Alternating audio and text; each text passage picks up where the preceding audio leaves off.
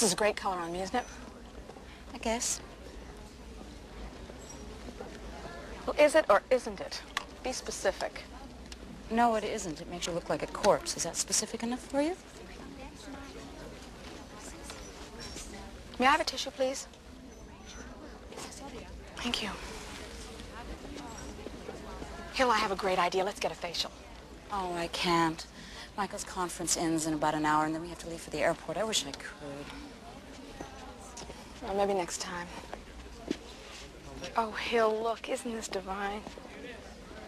Oh, so sweet. I can't wait to have a baby. I know what you mean. You do? Of course I do. Why wouldn't I? I don't know. I just thought someone like you wouldn't care about children. You're so obsessed with your career and all. I'm not obsessed. Just because I work doesn't mean someone like me doesn't want to have children. Well, wanting them and caring for them properly are two different things. It's a full-time job. For some people. Yes. The ones who take the responsibility seriously and don't just have children to gratify their overweening egos. Can I show you something? No, thank you. What the hell is going on here? Would you please lower your voice? No, I won't. I want to know what's eating you. You have been a total bitch ever since you came to New York. I could say the same thing about you. I've simply been reacting to you. Oh, for God's sake, don't you get it? We've grown apart. Happens to the best of friends. It's happened to us. We might as well face it. You're ridiculous. I'm ridiculous. We haven't grown apart. You've fallen apart. I don't think I care to pursue this. So long, Cece. Why, Take care. you stuck-up little witch. When your father died, he took the best of you with him. Look, don't make a scene, all You right? tried to be an interesting person for a while, but look at you now. You've completely reverted to type.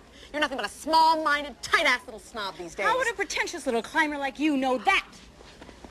Experience. Experience? And I know what's eating you, too. Oh, really? What's eating me? Plain old-fashioned jealousy. Jealousy. Jealousy? What am I jealous of? Your insane ambition? No, it must be your new money. No, I'm jealous of your marriage of convenience. That must be it.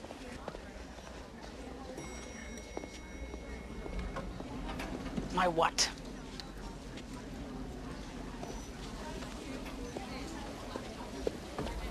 Aren't you afraid you got him by default? Maybe I am. But at least I belong to myself, which is more than I can say for you. I'm doing what I set out to do, remember? I'm living the life you didn't have the courage for. So don't give me you're not jealous. You're so jealous you can hardly breathe. Can I help you with something?